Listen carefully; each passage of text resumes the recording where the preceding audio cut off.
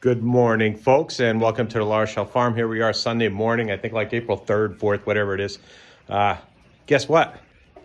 She is done. Don't mind me, I shaved my head today. It's a little bit chilly out, so she's pretty much done. The only thing I need to do is just add some water to the tank.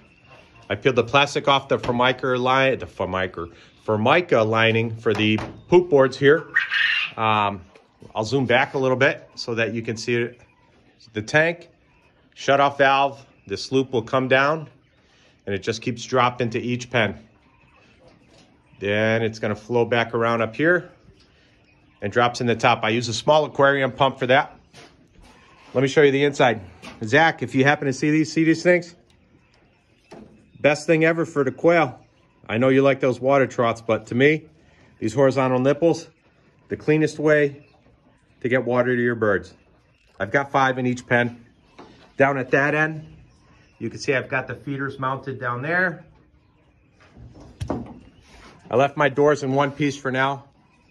I just need to come up with something to hold these in. I think I'm going to drill a hole here and just put a peg in so that it can't get pushed out.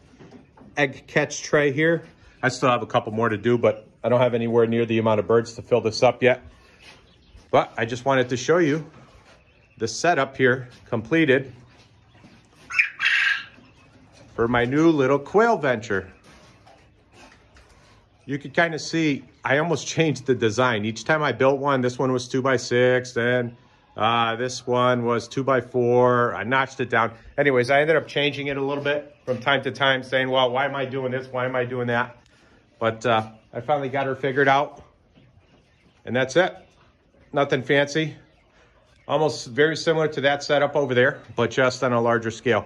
And these are based off of the My Shire Farm cages. What I could see with my own little tweaks on it, I think this should work out well. I guess time will tell. I've got a drain down at the bottom. I'm going to go through and flush the system out. But oh, these T's are the cat's meow for hooking up horizontal nipples. And if you don't like the nipples with these T's, it's just as easy to unscrew them, put water cups in if you choose. Very easy to do that way. Now, if these drip a lot onto this wood, I'm going to bend me a little drip cap down here in aluminum just to divert the water off of that. But they're actually, except for the wintertime, they don't really drip. In the wintertime, they'll ice up just a tad on the outside. So for those of you in cold weather climates, I'll drop a stock tank de-icer in there. Once the water starts, once the weather starts getting too cold, drop it in there, and that aquarium pump will just keep all the water circulating and thawed for the good old birdos. But final video here on this. I may do a short one once I get some birds in here. I'm done. This was a little bit of work. So it wasn't the easiest project I ever did by any means.